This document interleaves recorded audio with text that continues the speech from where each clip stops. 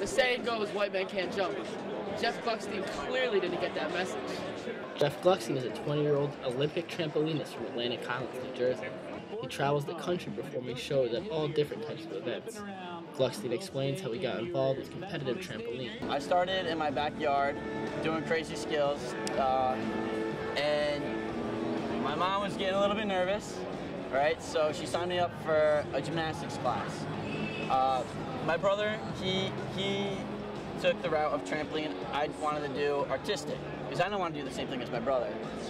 But every single time I went into the gym, my favorite thing to do was just jump on the trampoline. Gluckstein competes on the United States national trampoline team. He is the youngest member on the squad. Gluckstein explains the advantages of being younger than other competitors. I didn't even peak yet for my sport. Usually all the gymnasts, they peak around like 14, 16, relatively a young age. But for trampoline, you peak when you're around 27. So I'm still getting there. During Jeff's trampoline performances, he is often the show's main attraction.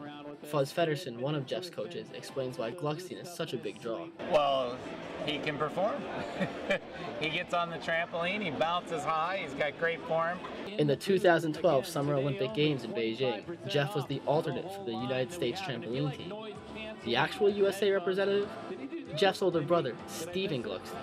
Feddersen explains the dominance of the Gluckstein brothers in their sport. Honestly, they are so close. They both have a great time on the trampoline, and when they do synchro, that's what, for me, is the best, is when they're both here, and we have them on two different trampolines, and they're doing a synchro routine. Both Steve and Jeff are training hard for the games in Rio, but Jeff thinks that the 2016 games are his time to shine.